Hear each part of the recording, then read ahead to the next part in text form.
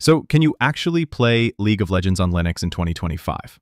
Well, the short answer is no. Riot Games introduced their anti-cheat system Vanguard into League, and this completely changed the game for Linux users. See, Vanguard works at the kernel level, meaning it has deep system control over your PC.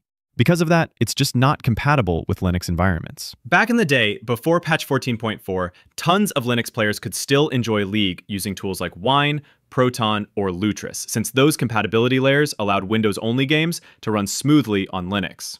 But after Vanguard's integration, those methods stopped working entirely. Now, if you try to launch the game, it usually crashes immediately or fails during startup because Vanguard detects it's not running on a supported system. That means there are no longer any reliable workarounds, no hidden tricks, and no scripts that can bypass the checks. For the Linux community, the reality is clear. If you want to keep playing League of Legends, you'll need to either dual boot with Windows or run a separate Windows machine, because Vanguard simply won't allow the game to operate under Linux. The anti-cheat's design is intentional. It's there to block anything that could interfere at a low level, and Linux just doesn't pass that requirement. So, unfortunately, the days of playing League directly on Linux are over.